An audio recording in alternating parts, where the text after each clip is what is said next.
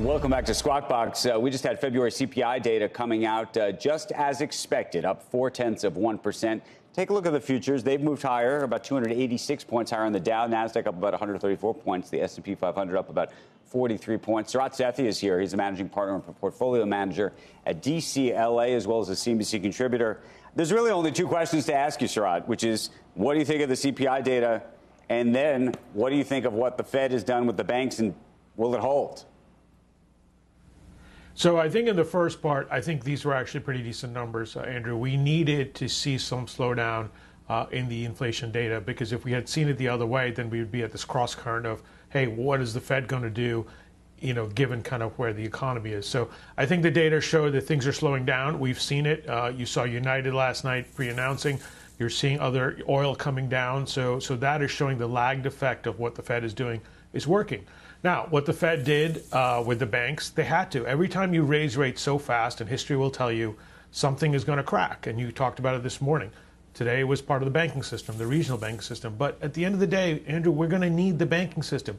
Just like when oil went to zero and people said, hey, we don't need oil in the future, we're going to need a banking system. They're going to be winners and losers. In the long term, there's plenty of opportunity here. I think we just have to get through this period where confidence is the key. And I think what the Fed did was the right thing to backstop. You talk about the Fed breaking things along the way. Do they raise? How much do they raise in the context of recognizing that we now have a regional bank system and smaller banks that may be exposed in ways that we didn't appreciate just a week ago?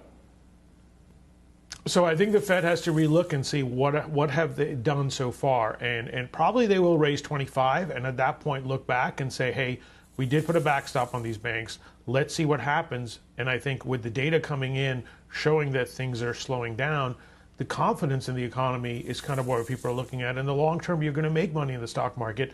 We're going to have these hiccups. History will tell you the Fed does not stop raising as soon as something happens, but they'll probably at the tail end. We're in the 8th and 9th inning of this now, and the question is, where do we go from here? Are there banks that you want to own right now?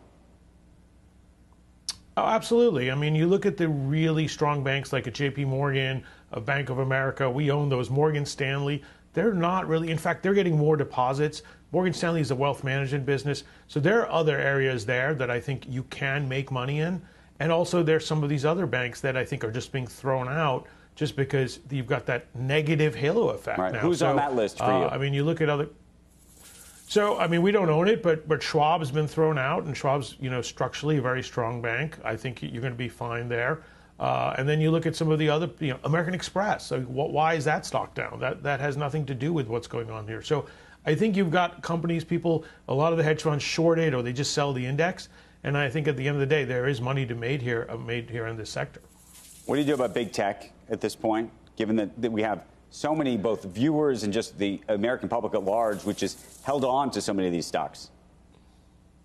Yeah, Andrew, and I've said this before, long duration assets here, some of the big tech, you got to be very careful of valuations. And it's kind of ironic that money moved into some of the big tech because that was kind of the safe investment. I'd be careful there. I think some of the valuations there are definitely extended. There are some really good companies there. Right. But be careful. You have opportunities in other parts of the market, but long term, we are going to make money. Jump. Explain this one on the screen. You probably can't see it. Bitcoin now over $26,000. What do you think's happening? It's a risk-on play. I mean, people are saying, hey, listen, we can go back into Bitcoin. It's going to be safe to be held at certain institutions. I think that's a very different part of the market. That's the more kind of, I would say, higher risk market of the market. And again, be careful there because just like when you put capital, you should be diversified and know what the risks are. So expect volatility, especially in Bitcoin.